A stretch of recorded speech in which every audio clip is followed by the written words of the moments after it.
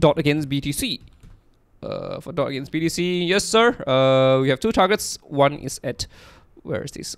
4880. The next one would probably be at 4440, 0.0004440. So more downside is to be expected for dot against BTC. How much more? Yeah, here we still have a target over here. These were targets that we acquired since the 21st of January 2022. Now it's already the 4th, is it? 4th of February? Yes sir, 2022. Still more downside to come.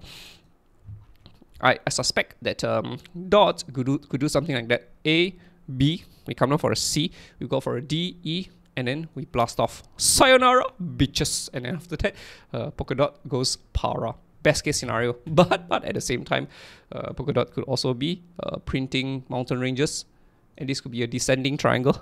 We could head even lower for Polkadot. So it depends upon the whales of Polkadot on what their goal is. What is it that they want to achieve, whether it's going to be a very nice reversal or whether it's going to be more downside. We are not too sure ourselves, right? If we had to count the waves down, this would be an A, B. We're coming down for a C. So I still suspect that there is more downside to come for dot against BTC. Dot against USDT, yeah, still not looking good. No clear signs of a proper tradable chart pattern, I would say. Yeah, if we do pop a little bit lower, this will be bad. This could be the completion of a hit. We could rise back up. We could get a right shoulder. Oh boy.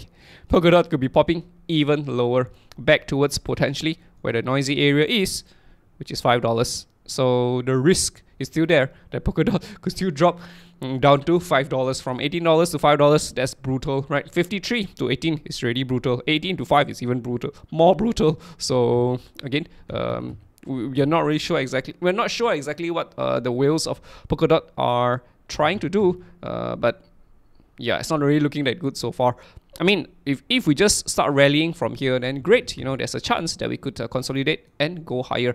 But as it stands at this point of time, I just don't see it yet. So yeah, the trend is still largely bearish. This is just 1, 2. Yeah, there are 3 waves.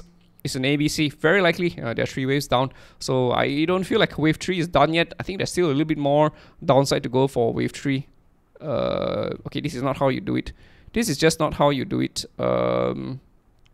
But the 1-to-1 extension would bring us to $13.91. So potentially more downside to come for dot against USDT. I just don't think the Polkadot whales are done pulling the price lower yet. Again, if we do rally, and if this is a weak rally, yeah, expect more downside as well. So I just feel like there's more downside to come for Polkadot against USDT. This is not looking like a bullish reversal, not yet.